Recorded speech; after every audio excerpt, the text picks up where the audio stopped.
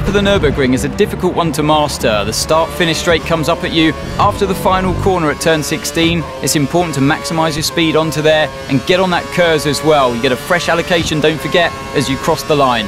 Now, down into turn 1, the track plummets away from you. Aim for the cone on the right-hand side and use a bit of the extra tarmac as well on the left-hand side. The car normally understeers quite severely through turn 2 before it goes back down the hill, and it's hard to slow the car down as you're turning constantly into turn 3. Flick the car to the right now and use all of the exit curb and extra tarmac on the left-hand side to maximise your speed onto the straight.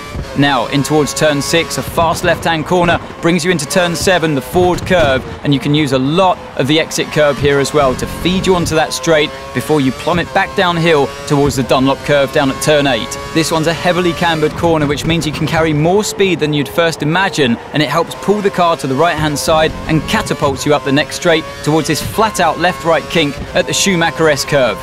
The track continues to climb towards turn 11, the 90-degree left-hander, brake just after the 100-meter board, carry a lot of speed into this one. You can use the exit curb and then swing the car over to the right-hand side at turn 12, and again, all of the curb on the exit to maximise the speed on the next straight through the flat-out right-hand kink at turn 13.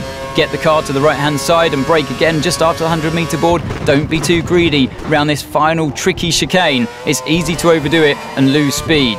Then into the final corner on the track once again, feeds you on to the start-finish straight, use all of the exit curb and that final curves boost, and that's a lap of the Nürburgring.